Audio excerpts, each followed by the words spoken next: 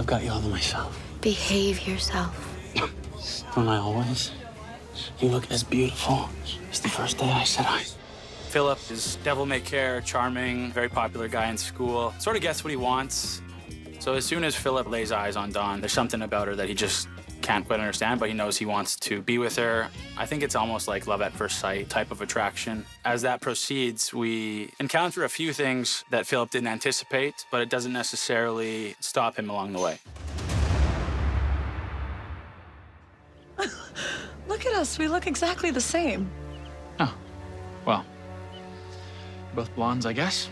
That's only because you got me to dye my hair, but my goodness. Philip was a character who was a little bit clueless and also just deeply infatuated with Dawn. When Dawn over and over tells him that she has no interest in him, he can't accept it. Everybody sees you slobbering all over her. Dawn will never leave Jimmy for you. Philip's rather persistent with things. His love takes him along maybe some dark turns along the way, and almost a bit obsessive at times. You play as beautifully as she sang. Everything about you reminds me of your mother.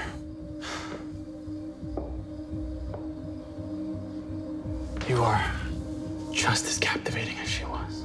Maybe more so. It is important to not judge our characters that we're playing, but Philip's choices along the way make it very hard for me to sort of consider him a good person. There will be no sadness here.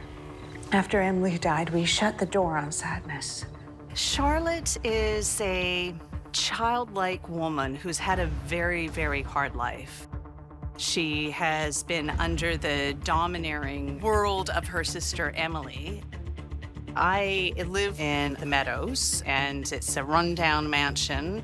I had a child at one point that I was made to give up, and I think that deeply hurt me. I have quite a sad life, but I do have the love of my life, Luther, who also lives there. Luther and I, we had our dark days too. Charlotte is so beautifully played by Bronwyn because even though Charlotte's scary, you can see that she has this kindness and this kind heart. Later, Emily is finally gone and she can be with Luther. Dawn tells them that they can be at the Meadows in perpetuity, and she actually offers them money and they refuse it. They don't need money, they just need each other, they just need peace and quiet, they just need their love. You came to the right place, the house of fun. That loving relationship makes the Meadows a completely different place. So while it was a prison for Dawn in Secrets of the Morning, it's a refuge for Christy. And in fact, when she has nowhere else to go, she realizes, I'm gonna go to the Meadows, and she's welcomed there by Luther and Charlotte. So we decided to come here. I hope that's okay. Of course. You children stay as long as you can stand it. Right at the beginning of Midnight Whispers, Dawn tries to protect her daughter. She tries to tell her daughter, this family's cursed. This is what happened to me, and you've got to be careful. Right after Dawn warns her of this curse, Cutler's Cove literally goes up in flames, killing Dawn and Jimmy. Christy thinks, my mom tried to warn me. I need to know everything.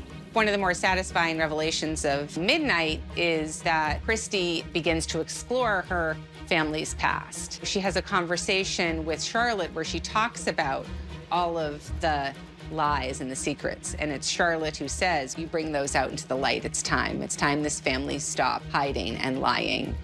I always think Lifetime is willing to go to edgier elements of life. This has been probably the most meaningful set I've worked on in terms of the cast and crew. A lot of love, a lot of jokes. Everyone feels very comfortable with each other, and it's nice when, you know, in between takes and stuff like that, there's banter and we're being silly. The actors themselves really grew to sort of respect each other and respected each other's talent. There's an intensive time period where you're making 4 movies in a short period of time, so they're with each other a lot for work. I know Brec and Corey are really close as friends now. I love that story that, like, the best friends in the movie became, like, kind of best friends in real life.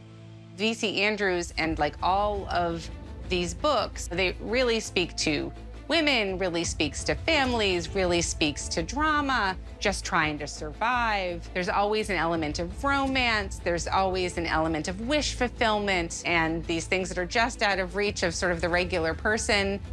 That's all stuff that happens in V.C. Andrews' stories, and how it affects people and their emotional lives are all stuff that happens on Lifetime, too.